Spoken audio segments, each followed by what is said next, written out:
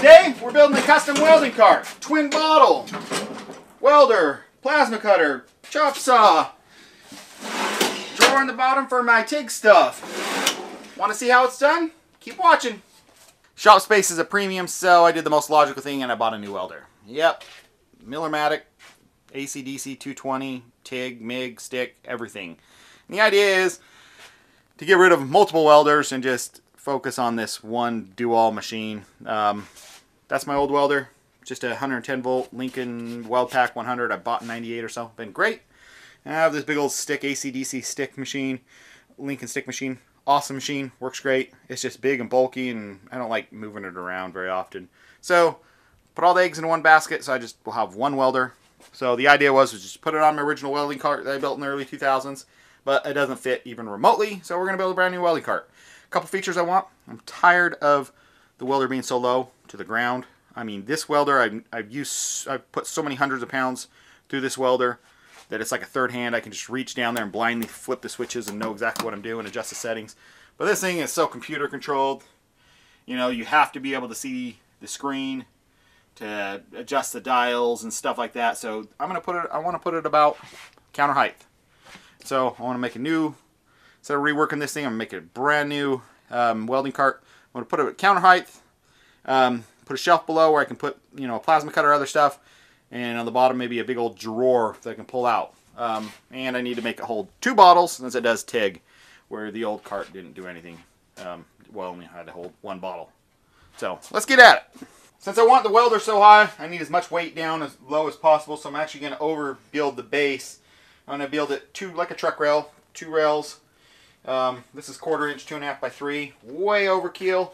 We're going to use this brand new. Well, I've had it for a couple months, but I haven't used it too much because I've been using my old one. Picked up, this is the S380 from Evolution. It has like quick adjust, like angle gauges and stuff. Such a nice machine that I upgraded. Absolutely, if you haven't seen my video on these machines, on these type of machines, it's mind-blowing how fast, you know, this stuff is for cutting. You know, this is 1/4 inch thick, so watch me cut through this big old chunk in seconds.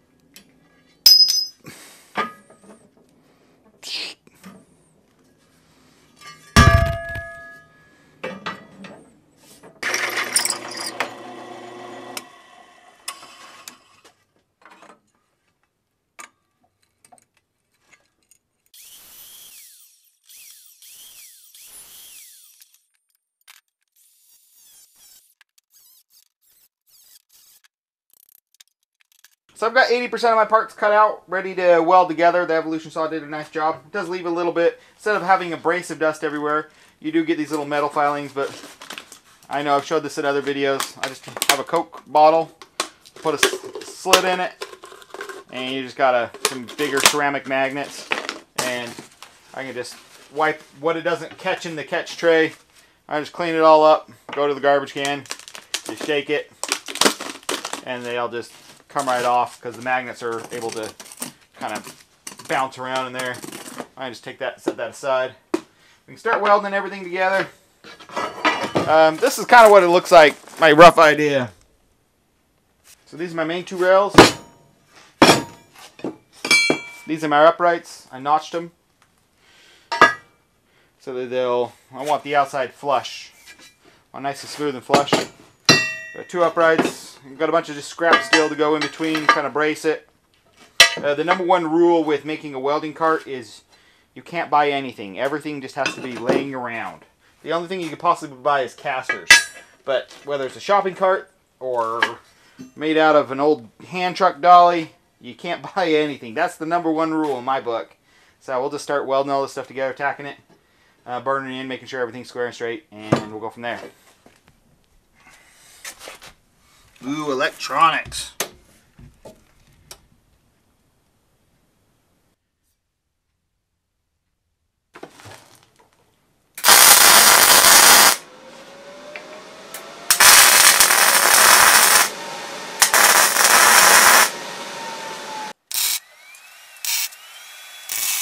Took a little bit to make sure it was all just nice and perfectly square. Just wanted to make sure, you know, this is the foundation, the base of it. So it's all nice and square. Now the casters are going to here. I still have to build a shelf and a drawer, and then a shelf up here. I think right off of that same spot, there's going to be a shelf that sticks out the same as this.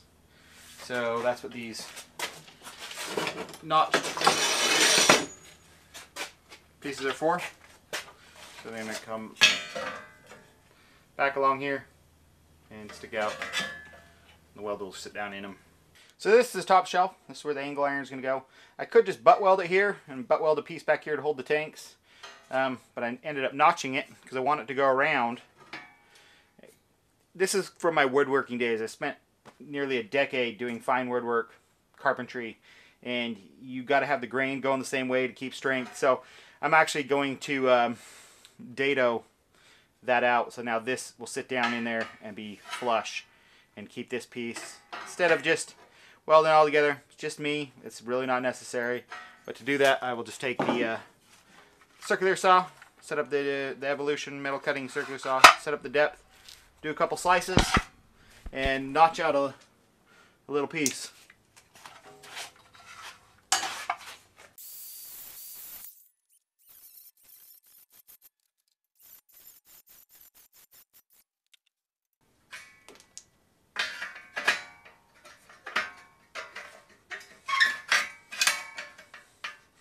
Nice and tight. You got a weld in there. It'll be nice and flush on the outside. I'll grind the welds flush, but it's just a really strong joint. So these are tucked in, they're all nice and flush. I actually did about, this shelf is free floating out here, so I did about a 1/4 inch rise on it. So that should account for any, you know, the 50, 60 pounds that go on it. And instead of just doing a 45 up here, I like actually doing these joints on, especially on exposed areas for angle iron. It just welds up nicer.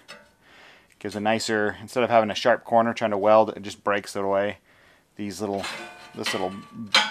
bead area will give you a better fitment, and you can get a better widthwise, because you just cut this inside one, you make this inside one touch. And so I wanted it to be 18 on the outside. These are 1 inch, so I just made this exactly 16. You know, I'm a little bit even off right there, it doesn't matter. I just make sure that outside one is exactly where I want it to be, and I should be exactly 18. Yep, so weld that in. We just need to make sure that we're square now with the bottom. Just this whole shelf isn't leaning one way or the other. So I've got the top all done. Got all my joints sanded. This I put a little divider in there. This side will hold the welder. This side will hold the plasma cutter. Down on the base, put a couple little. I threw the bottles up here for a second. I decided I wanted just a little bit of a wrap. I want to, you know, this sits like almost 5 inches off the ground with the casters, and so these bottles are 80 pounds a piece. I don't want them too high. I don't want to put a whole lip and slide it down. I have another design like that. I don't like it, so I'm just going to throw them up in, and then at the top we'll probably just put a couple holes and do a chain, or probably just a bungee strap, heavy duty bungee strap across here. But I think we're pretty good. Got the caster wheels all mounted, test fitted. They are post type. Ideally I'd get flange type, but this is what was on the other welding cart, and I'm just going to use what I have because these actually worked amazingly well. I upgraded to these ones years ago.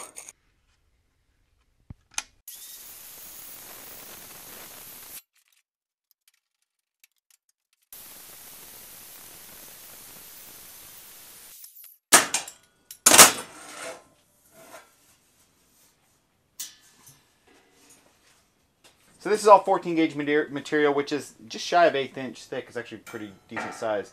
So this is going to go here. We're just making the box. We're making a shelf and the cubby for the drawer to go in. And these are going to go just weld like that. With a little bit of a lip, so whatever you put on here just doesn't fall off when you're moving around.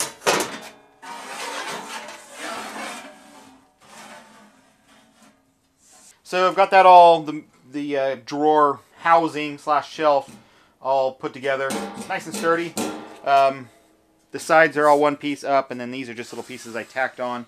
Well, they're permanent on there, but I left gaps underneath everything. Because if you, and the front and the back, because you know if it's going to get, you know, grinding dust, everything built up on here, and I want it to be able to fall off one way or the other. It can't fall off these sides, but it can fall off the front or the back. So now we just got to do the drawer. As far as the drawer, generally I would just take a piece of sheet metal and do it like origami and build it up. But this is a really deep, this is a really tall side, so I'd need to do it at least out of something like 14 gauge. I do have a video, it's called like turn filing cabinets into toolboxes, where I show you how to turn just sheet metal into drawers, and I made a bunch of those. For this, I'm gonna use something thicker. I actually have a bunch of this stuff. This is actually a Coke machine, like a Coke can vending machine. This is the stuff that goes down the side that prevents people from prying. You know, there's two huge pieces of metal that overlap. They're about 1/8 inch thick. Keeps people from prying in there. I used to I fixed and repaired and resold and flipped a whole bunch of Coke machines years ago. Don't do it anymore, but I used to. So I got a bunch of spare parts and stuff. But I'm going to use this for the sides to make all my side rails. I do have a set of full extension glides.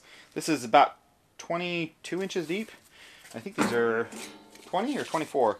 These are 20-inch full extensions, just what I have laying around, so that'll work just fine.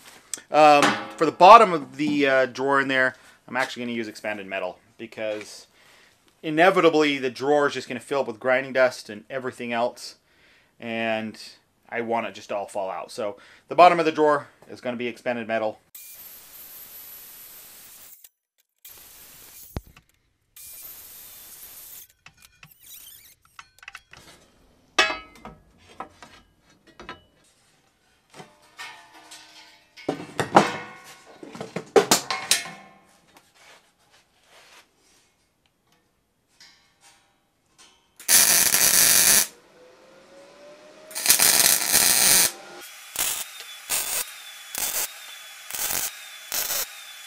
So I've got the drawer guides and everything mounted on.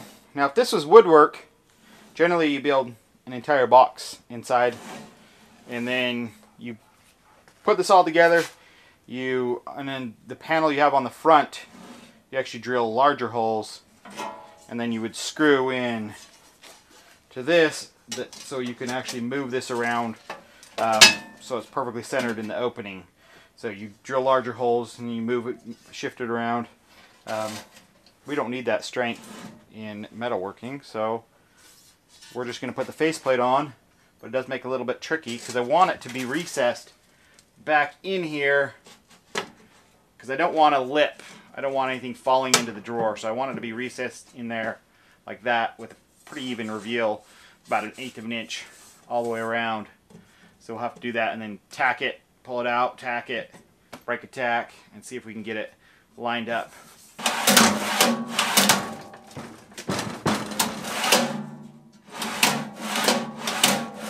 One of the issues with full extension glides is they don't work too good unless you have a ton of weight in them. So now I need to make some sort of handle. I'm just going to use some square tubing. Let's use the Evolution. It's cut at 22 and a half. Got a couple angles on it. Let's see what we end up with. If you guys are even remotely interested in this saw, it's amazing. I'll put a link below where you guys can check it out. Absolutely amazing. Just a life game changer.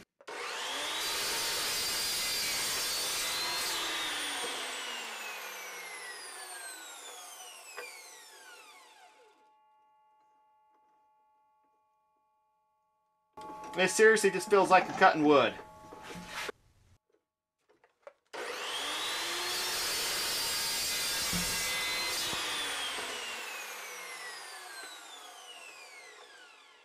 Piece of square tube, a couple chops and chops here and there. Now we have a beautiful handle.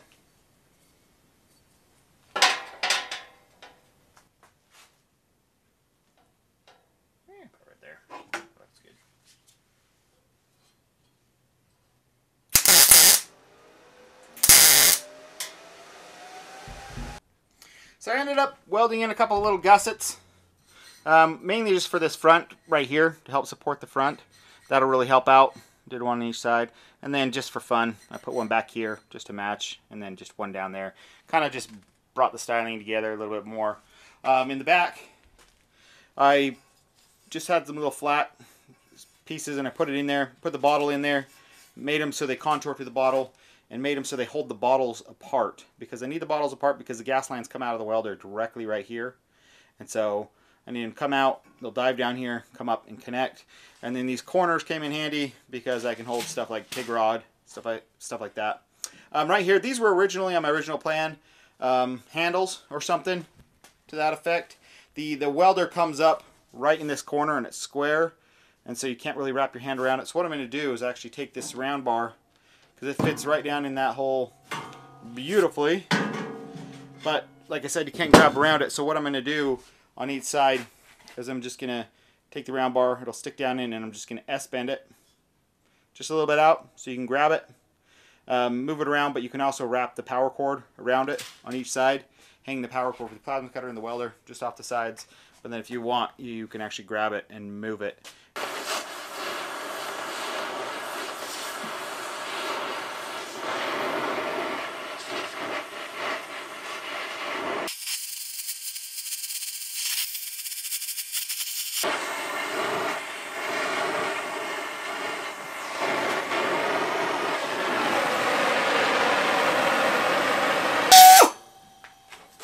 There we go. I was actually going to weld them in there, or actually even just weld some flats on there so they're square, but kind of sit in there. Kind of like it. If I like them in one position, maybe I'll put a tack on there. But that's the idea. I think we're, besides putting casters on, which is no big deal, I think it's ready for paint. So, I guess time to bust out the paint and just start painting it. Putting some paint on, quick tip for you, spraying expanded metal. Biggest problem people do, spray it like this. See how many holes there are? Look at that. They almost all go away. So if you spray it like this, at this angle, you cover it all. And then to get the other side, you spray it at that angle. And it all goes away.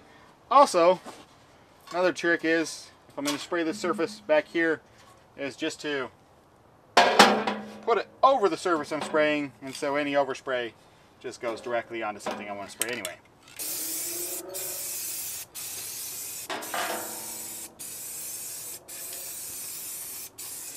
So we got it all painted up, everything's together, but now I like retro paint, so I actually want to paint a logo. So I created a logo, I got it stenciled on there, just with a pencil, so I know what I want to do. So now it's just a matter of actually hand lettering it. Let's get started.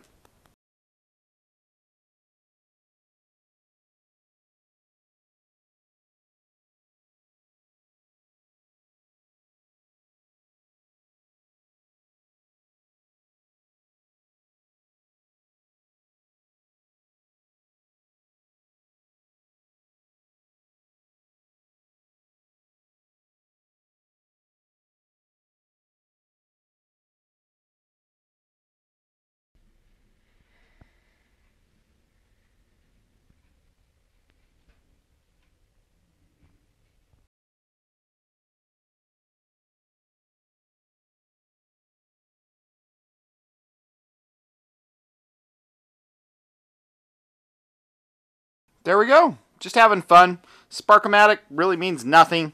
I just wanted something vintage, you know. You got the 50s stuff where everything was O-matic this and O-matic that. So Sparkomatic it is. So I guess now it's just time to load it up and see what if it fits everything, I guess. See if I did a good job of making it actually functional.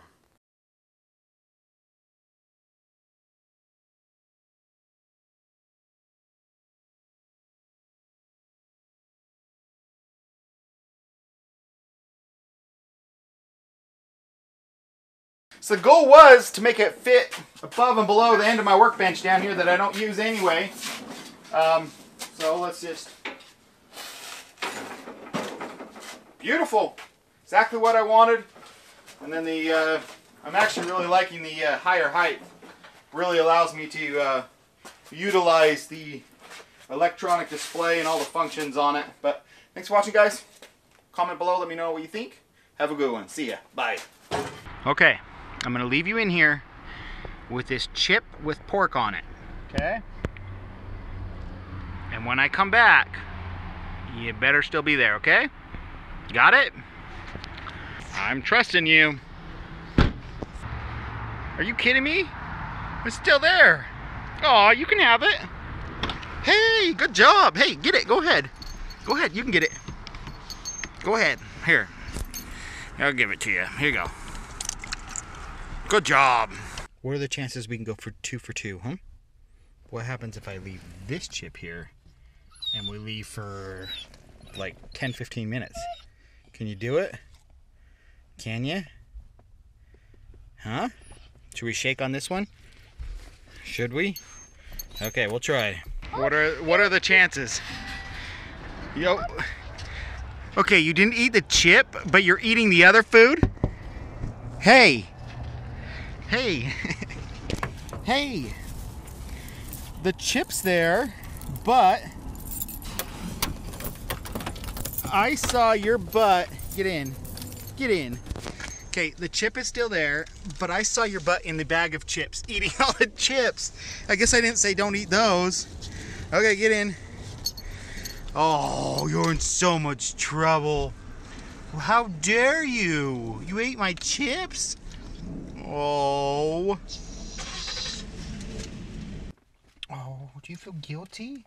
You look like you're really sad. It's okay, I love you too.